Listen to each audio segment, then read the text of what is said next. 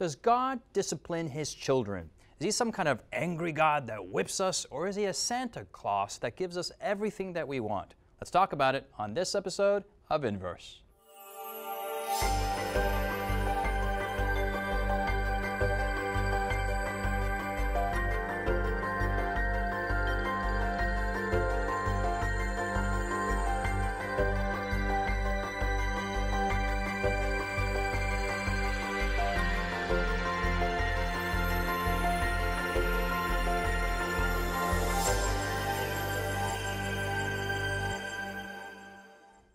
Hey guys, you're watching Inverse, and on this episode we are looking at the topic of discipline in the covenants. My name is Justin Kim, and in the studio we have Jonathan, Siku, and Callie in the house. Hello. We're very happy to be with them and talking about discipline. Yes. Discipline.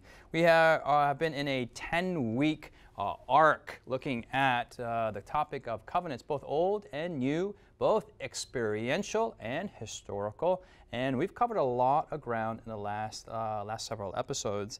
And one thing that many people don't talk about the covenants is there are curses attached. This is maybe the fine print of the fine print. Yes, if you don't follow through with all these things, then you got to pay these bank fees and all these secret penalties that you didn't know about. And those penalties exist in the biblical covenant as well. Why do they exist, and how does that reconcile with the character of God? And that reconciles in the concept of discipline. So we're going to go to Hebrews chapter 12. Hebrews chapter 12 is the study that we're in. We're going to ask Callie if you can pray for us, and we'll read scripture afterwards. Absolutely. Father in heaven, we thank you for bringing us through the past few weeks, and we thank you for bringing us to this point in our study. Father, you know all these things in perfect clarity.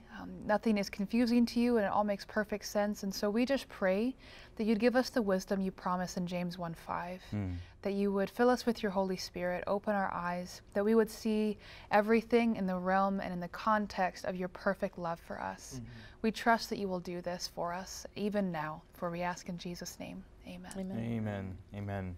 Jonathan, we're going to go to Hebrews chapter 12, verses, let's start from reading verse 1, because I just like 1 and 2, so Sure. Let's go for it.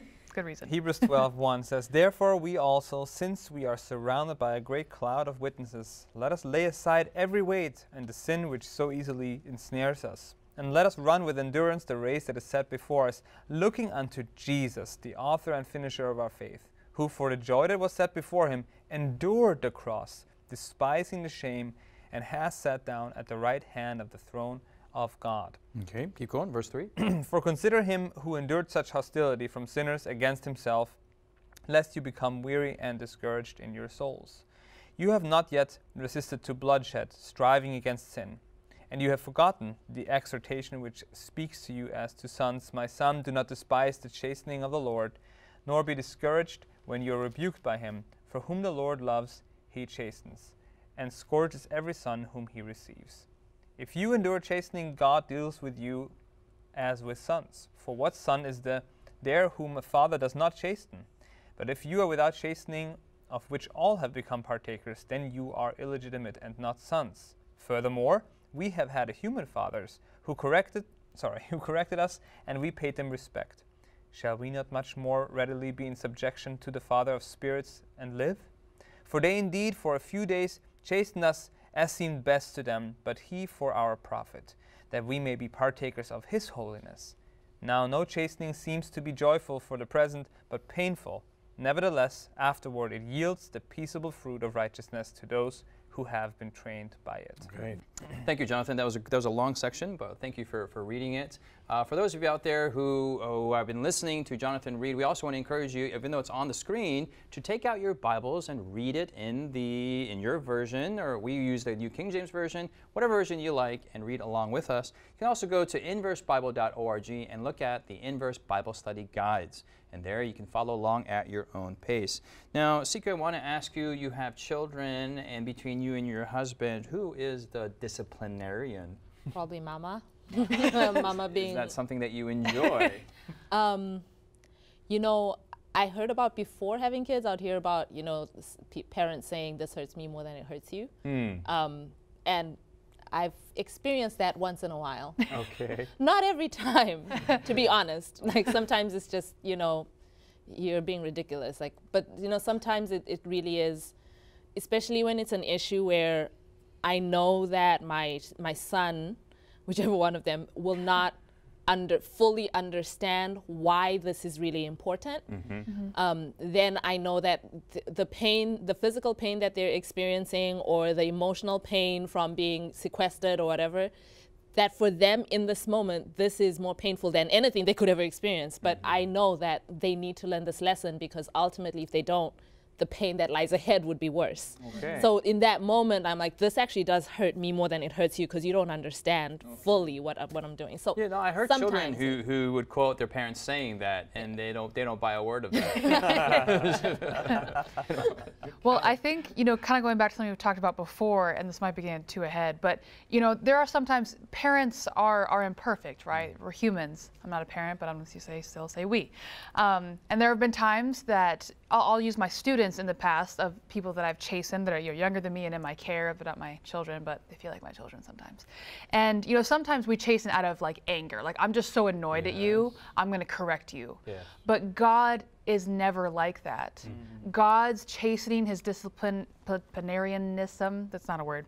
When he disciplines us, discipline, thank you. Oh, I did a Sebastian. Oh no. Let's make the word longer. I did a Sebastian. Anyways, Disciplinarian. the discipline, it always comes from love and that person focused. Because sometimes I discipline because I'm mad, you hurt my pride, or you embarrassed me, and I'm going to put you in your place, and I'm going to be like, it's because this is good for you, and this hurts me, it doesn't hurt you. It's like, well, you kind of looks kind of mad. So I think sometimes we mar that picture because we do it imperfectly as humans. Could it be that many people have a wrong picture of God because their parents disciplined them the wrong way? I 100% believe that.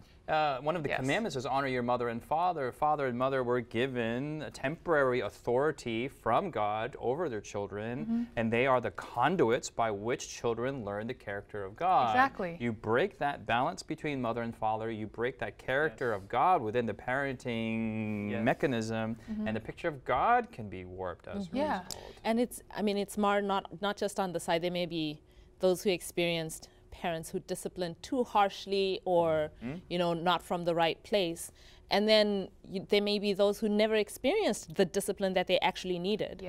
And so now just the concept of God disciplining at all becomes unloving, you know, because they never even experienced that at the hand of a loving parent. Because children take their cues and their understanding and their standard of what love is, of what, you know, care is, and all these things, and the discipline, they take that from their first experiences with their parents. So this is really a wake-up call to parents.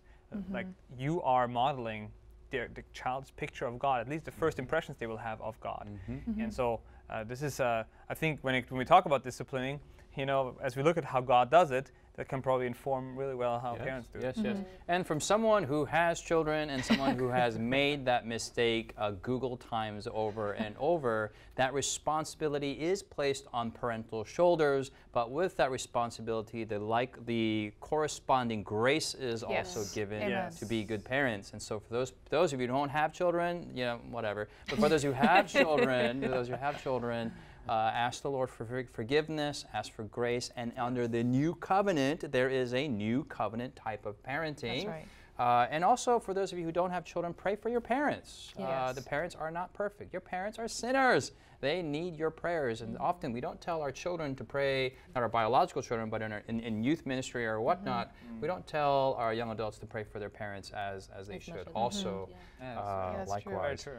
All right, so let's go back to covenants here. There are some negative aspects of the covenant. So within this framework, too often, and we impose, man, because my dad just, you know, he totally, you know, kicked my butt and hit me all the time, therefore God must also do the same. So when we read these negative components in the covenants, we just make that connection there, and that God must be angry, he must be impatient, he must be stingy, he must be, I don't know, he has a belt and starts hitting me.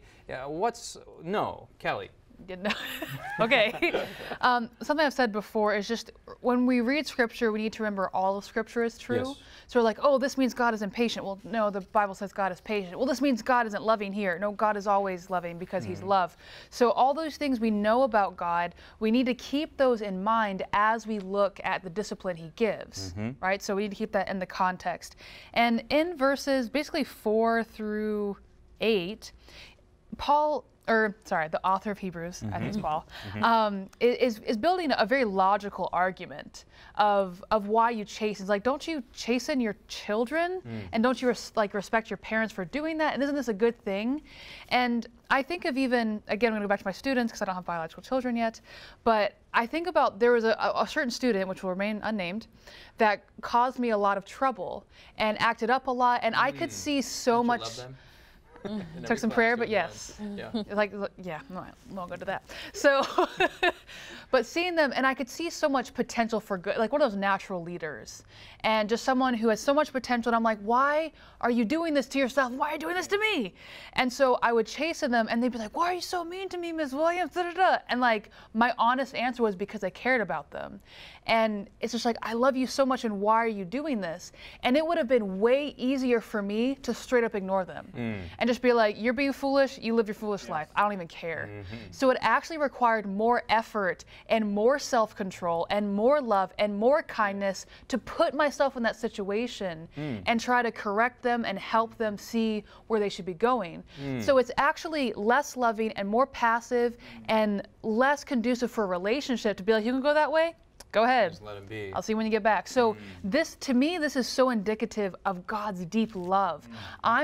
He's like, I'm willing to be misunderstood by you. That's how much I love you more than I even love your opinion of me. I'm going to do what's good by you, even if you don't get it in the moment. Yeah. Yeah, That was good. Yeah, sorry. That Feel very was passionate. good. That was good. Yeah. And if you're out there watching, that's good. No. That's good. Jonathan. No, I just want to underline what you just said, Callie. That is really profound because it speaks to the heart of God. Yeah. He warns us. You know, this is before discipline. He warns us. You're walking in the wrong direction. Exactly. I'm telling you what's going to come. If you love someone, you will warn them. If you don't care about them, you'll just let them do whatever. You know, you're driving towards a cliff. If I care about this person's life, I will warn them. Yeah, but if I don't care, well, go ahead. Right? Yeah.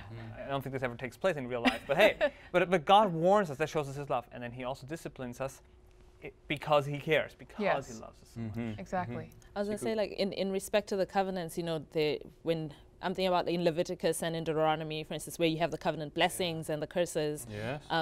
When you look at them, sometimes it seems like this is something that God is proactively doing, and then some look like it's just a natural consequence of if you reject the covenant. Yeah. And that regardless of whether it's, you know, God actively doing, you know, I'm going to do this, I'm going to send somebody to, you know, take you into captivity, or it's something that seems like a natural consequence of that disobedience.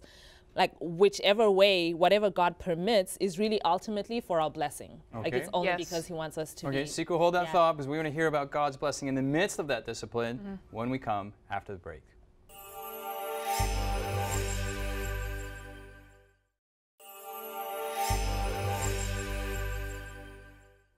Welcome back. We're in Hebrews chapter 12 and looking at this concept of discipline and not discipleship, discipline. But they are the same root word there. Yeah. And Siku, continue on your thought. Oh, what I was saying.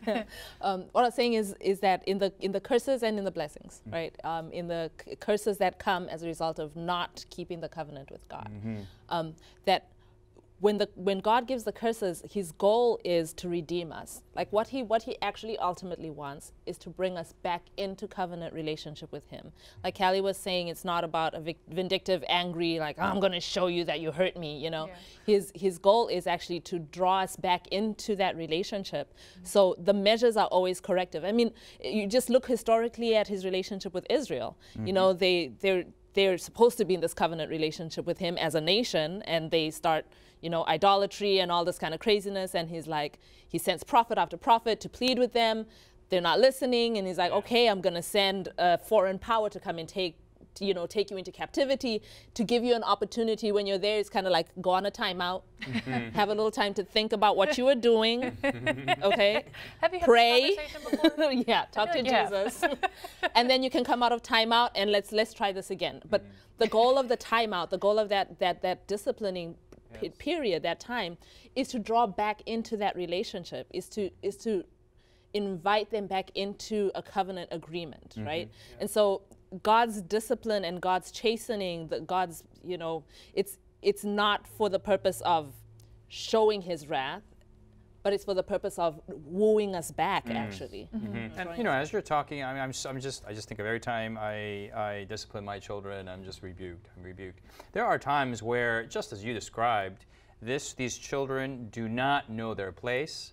And I want to put them back in the hierarchy of the old covenant, the way that my mind I feel has. Speak and to me. so I will use every force, covalent bond, ionic bond, gravity, the force fields, every force there is in the universe to make sure these children are in their place. I feel it. And ultimately, because of their age and because of my age, they do end up there. But I realize it's very hurtful to them in the larger picture. It's temporary compliance. It's not obedience. But there are other times where, like, look, I go to the Lord. I'm like, look, I want to reflect on how you have disciplined me. And then what happens is, out of a supernatural, underived from me kind of mode, my voice gets really low, my anger goes away, my impatience is suspended. It's still there. The carnal nature is still, it has to be tolerated. But then I'm trying to get this child to understand his sinfulness, his inability to obey. And then what happens is, like, then Daddy was just as impatient.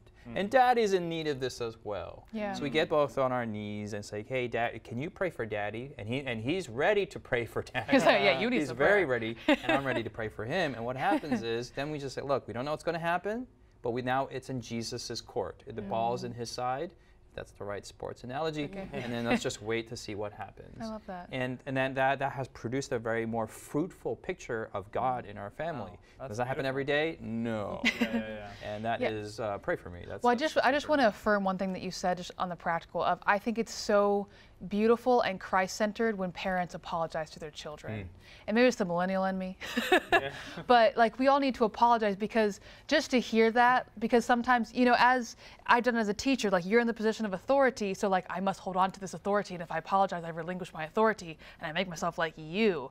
But it's even just apologizing and owning that actually encourages your children. When I've apologized to my students, they're like, it's okay, Miss Williams, like, it's fine, don't cry, like, it's okay. And so, but like, it actually, it like woos them closer, because you're like, this is about a relationship, not about me being right. Yeah. And it's, when we look in Hebrews, just a chapter previous here, chapter 11, the faith heroes chapter. Yes. You look at the names that I mentioned here. You look at Abraham, you look at Isaac, Joseph, Moses, these guys all endured the discipline. They needed discipline. We look up to them. Oh, these are heroes of faith, right? But these all had to be disciplined. Abraham. We talked a lot about him in the last, this season and last season. You think of Joseph. He was a good, I love Joseph. but he had some issues there in his teenage years, right? Pride, and so Moses. He was trying in his own strength to take the people out. He killed somebody. So there was this 40 years of discipline. So discipline is part of the Christian life. It's something we should embrace under the new covenant, not as like, oh, this is so terrible. It's a redemptive way of God, trying to help us. It has to do with discipleship, because it tunes us into alignment. God's not forcing. He's not going to push this on us, but as we agree to His guidance, His fatherhood over us, He is going to take us on a journey that helps us, where we let go of our own ways and the way I want to live my life, and we embrace the way of Jesus' life. It does seem like in the Old Testament there are times where God's volume of discipline is quite loud, however. Yes. And I appreciated, I don't know if this episode or was a previous episode, in one episode, Callie, of her wisdom, of her sugar cubes that she offered, presented that God is always, the context of which God is functioning from must be always studied. Yes. And so in those contexts where God seems quite loud and God seems Yes. quite this fervor and this zeal and even what seemingly wrath and anger comes out. If you study, sometimes we just look at God's side and we're like, man, how come he's so angry? What's up with them? He's a little too extra for me, and I don't like that kind of God. But you study the human response and the patience that God has endured, not for 40 years, not for 50 years, but for 400 years, Yeah. or the level of rebellion, then it's commensurate to that level Yeah. to discipline, that particular context. Yeah. So Kelly, and then Siku, just and wanna give- then Jonathan. Okay. Yeah, just a really short analogy to illustrate your Cool. point is, you know, if you're just walking in a park and you hear you can't see them, but you hear a mom like, "Timmy, for the last time, get over it." You're just like, that mom has lost her mind. Yeah. But you don't know that Timmy is about 2 feet away from running in front of a car. Yeah. She has called him 15 times. You didn't hear any of that. You can't see the car. All you hear is the yelling. Yeah. And so sometimes in the scripture, we're like, we see the yelling and we're like, yo, Jesus, calm down. Like, that's a lot. But Jesus knows where he's called them a 1,000 times. And just that analogy, because I see that sometimes, and especially someone without kids, I'm like, I don't know the context of that. So sometimes it can look over the top, but it's like, this is my last ditch effort to save your life. Absolutely. If my 3-year-old's running towards a Mack truck, I'm not going to have the gentleness of a lamb. I'm going Please to come roar back. like a lion to make sure Yeah. that child comes back. So, Exactly. yeah, and that is not any indication of a lack of love or a lack of. No, that's the most loving thing to do. Absolutely. Siku. And I was actually going to give a real life story Do of it. that. Tell me the you know, story. But I have another point though that I think is essential. No, because I mean that's the essence of it. You know, it's like I don't like yelling. I don't like hearing yelling. I don't yell, but Yeah. I will yell Yeah. if I my will. kid's life is in danger. Absolutely. But the other thing that I was thinking about is, you know, in terms of how God disciplines, texts come to mind like in Isaiah chapter 42, where he talks about a bruised reed he will not Yes, break. man, that's so I have it open here because real? that's He the next literally text I has want to it. read. Oh, okay. Can I read it? And Yeah, then- yeah, and yeah. let's go back to How you Siku guys do here. that. Okay, so Isaiah 42 verse 3 is the text that I wanted to read, but the one that Siku brought out. She mentioned it. So verse 3 says, "A bruised reed he will not break, and a smoking flax he will not quench. He will bring forth justice for truth. He will not fail nor be discouraged till he has established justice in the earth, and his coastlands shall wait for his law." Right. Wow. And what I was thinking about with this text is, when God disciplines, He's not trying to break you, you know. And this is something that, you know, my husband and I have talked a lot about. We come from, you know, I'm African and he comes from an Asian background, and sometimes, yeah, he's Filipino. I'm Zimbabwean. Sometimes in the cultural backgrounds that we've come from, and I'm not saying this is all African parents or all Asian parents, but we've noticed a trend. Anyways, sometimes it seems like demanding obedience from your children is equivalent to breaking their will. Right? Yeah. It's like, you will obey me. You're a child. You're meant to be seen and not heard. You know, like whatever I say you do, and you do it right away. You don't question me. You know, and it's kind of like really like breaking your child's individuality, their will, their ability to think for themselves, and all that stuff. Wow. So as parents, we discuss it a lot amongst ourselves because, you know, of our backgrounds, and really praying and asking God to help us not mirror that in the way that we parent our children, because we discovered from the way that God treats us, He doesn't do that to us. Yeah. Now the cool thing, and we'll go to Jonathan, is in that verse, in verse 3, it said, "A bruised reed he will not break, and a smoking flax he will not quench." And it's just a revelation of God's gentleness in treating people. You have a bruised reed, and you just see a reed that's kind of hard, but once it's broken, it's kind of hanging on there by the it's like side. And all you need to do is just kind of like, just with a little, and it's gone. Or a little flax is like a little piece of kind of thin string, and it's smoldering. All you need to do is just pinch it, and it's gone. Yes. Yeah. And so here, the gentleness of God doesn't even do that. No. Yeah. And so this is not some Zeus out there who's like flexing his muscles. He doesn't smolder, and he doesn't, you know, twist. He's gentle. Yes. Yes. John, I want to point out something here back in Hebrews 12, and it says here. back to Hebrews 12. Yes, back to Hebrews 12, and here in verse 2, 2. it says, "Looking unto Jesus, the author and finisher of our faith, who for the joy that was set before him endured the cross." Jesus endured the cross. Jesus endured the torture, the pain, the persecution of this world, all right? And he took upon himself also all the shame and all the guilt and all the sins, right? He endured all this for our salvation. And then Paul flips it and says, think of what Jesus went through voluntarily, all the pain and suffering, so that we can have salvation.